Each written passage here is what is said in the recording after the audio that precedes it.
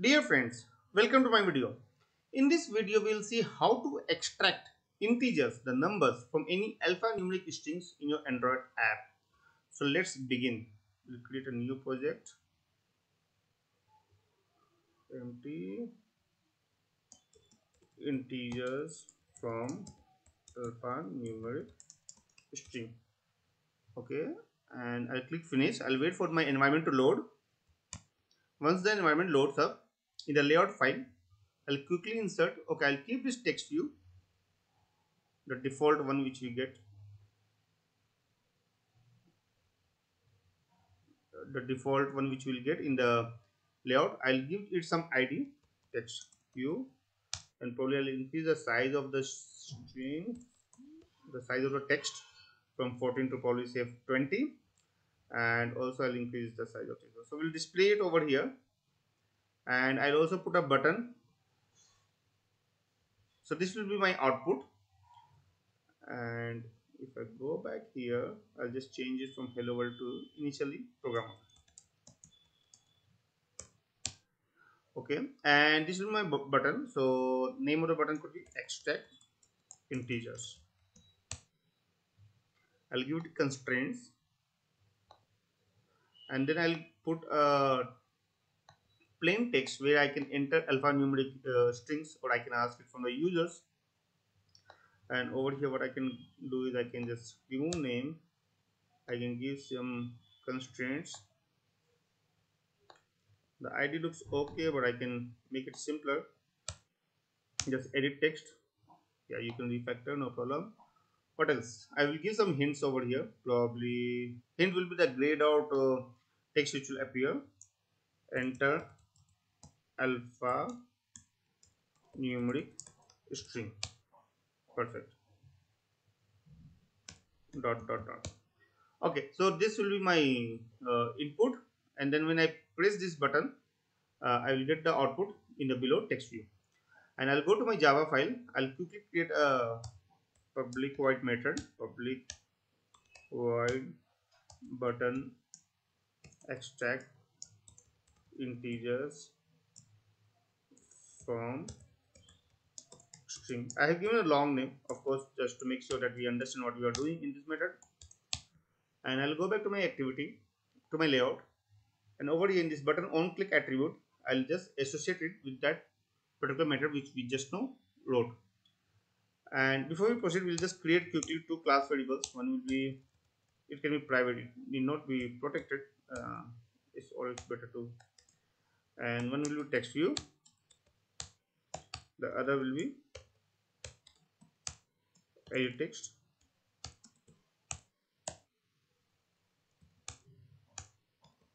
Text view, find view by id r.id.textView, and the other could be edit text, find view by id r.id.editText. Perfect. So we'll use these two widgets or the local variables to do our stuffs. So in this particular method, first and foremost, we'll define a string variable, string input, string input. Yeah. So this is my input, which we'll pull out from edit text dot to string. I think I can do get text to string. Yeah. And once we have our inputs, then we will convert it into our string with integers. So string integer. So only the numbers or the integers we will pull out. So what we can do is in this string input, we can run a command called replaceAll, and we can use a regular expression, something like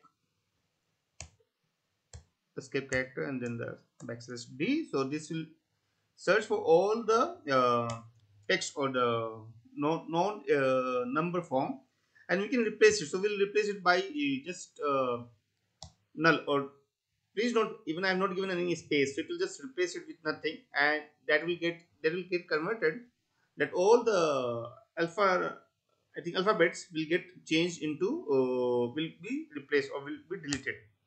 And once we have it, then we can print this in our text view, set text string integers. Perfect. We can also do one thing, just for demo purpose I'm showing. We can also in case you want it in the integer form to use it in some calculation or something, so say for example string from integer. So what we can do is we can use something called integer dot value of, and then over here you can use this strings integers, and this will get converted, this string form will get converted into the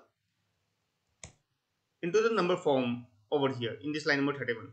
But since we will be printing it over here, so we can also use for printing rather than string integers, we can also use this int string dot and we can pull out the we can convert it into the string form. But I think we'll use the directly the string integers here, and that should suffice. So I'll comment out for the timing line number 31, but in case you need it in the integer form where for any calculations or any kind of mathematical form, then this line number 31 can be used. Okay, so that's all. Let me run this in the emulator and see how it comes up. It may take a while for the emulator to load and the app to run.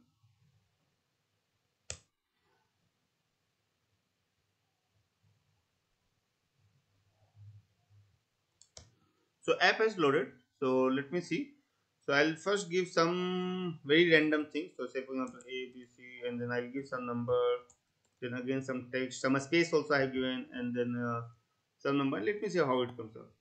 So if you notice, it just pulled out the numbers. It has removed all the other non-numerical forms like all this text space. So 1422355 is what it's printing over here.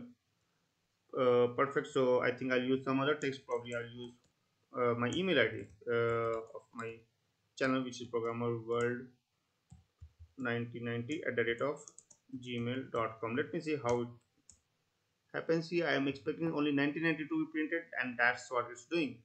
Perfect. So that's what I wanted to show you. I think I will just make this a little bigger so that my complete text